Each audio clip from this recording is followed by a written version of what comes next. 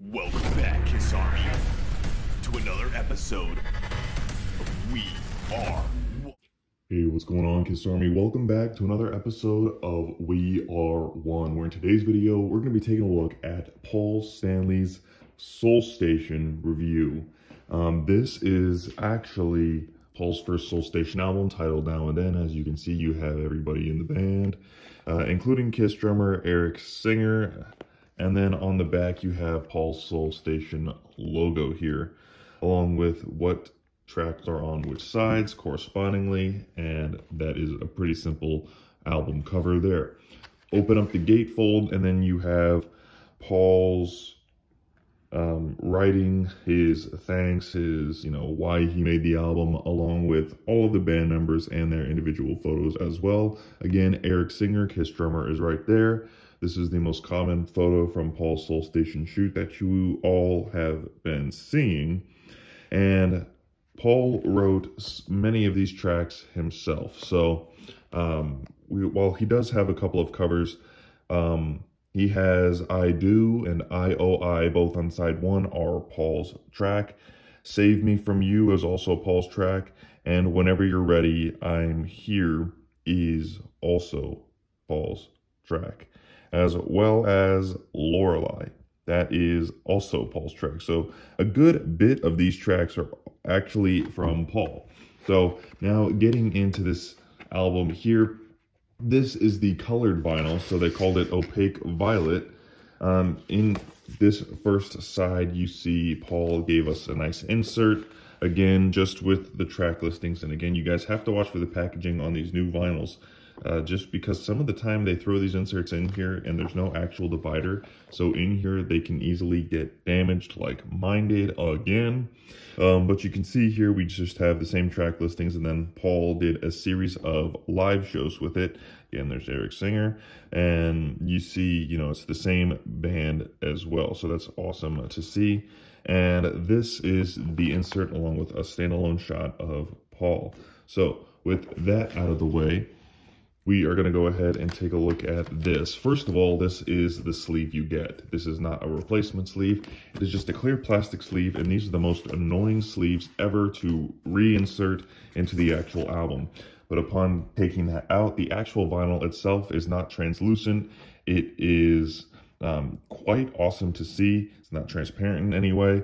And this really is called Opaque Violet, which I guess, you could actually say is correct. You have Paul's Soulville. This is just his logo there, along with some music. Side one to be played at 33.5 RPM. Like some of Ace's newer pressings are played at 45, so just be sure you get that right. Again, with Paul's Soul Station, as well as the track listings on each side. Kind of a vintage look here with this different colored label right there, with that little yellow bit inside as well. So not too much shock there with what that is, but then again, you have to go ahead and painfully try and get that back in the vinyl album. So again, okay, we'll go ahead and put this up as well. This sleeve has already been damaged. And this was actually available on You Discover Music, whereas you can buy certain Paul albums, the Soul Station, at record stores, but this one was a colored vinyl. It was actually the same price as well. See, and then here's the other thing. When you put this back in, this stupid clear plastic sleeve causes issues. Now, the regular album version, a friend of mine has the regular non-opaque violet version, and that one actually comes with a white paper sleeve, as opposed to this difficult pain in the butt opaque violet sleeve.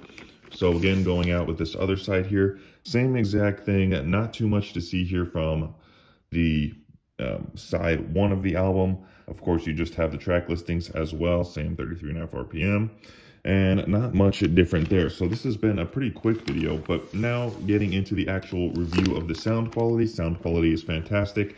My wife really likes this album, so we spin it a lot, especially on weekends when we are cleaning house or just waking up with our morning coffee or something like that. But this is a solid album of music if you're one who likes multiple genres of music and not just rock like Kiss is known for.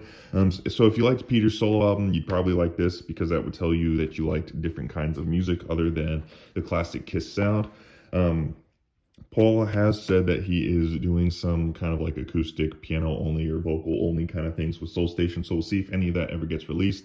But beware, the only thing I would caution you on is if you want this opaque violet color, you will be in probably getting a damaged insert piece as well as sleeves that are a pain in the butt to listen to. But if you're just a collector and you don't actually care for the album as much and you're just going to have it really in your collection, that will not be much of a struggle to you.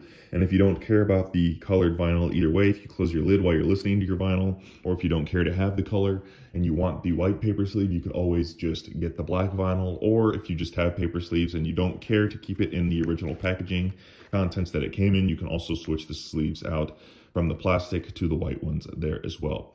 But that does it here for this video and review unboxing of Paul Stanley's Soul Station album. Let me know what you guys think about this in the comment section down below. Thank you guys for watching. May God bless you, and remember, God gave rock and roll to you.